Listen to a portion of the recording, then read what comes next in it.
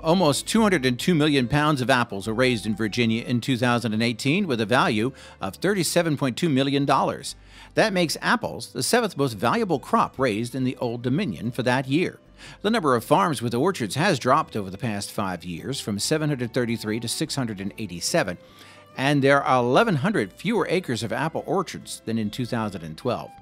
Apples are grown mostly in the western mountains of the state. 70% of Virginia apples are sold for processing and made into popular products such as applesauce, apple juice, apple butter, slices, and cider.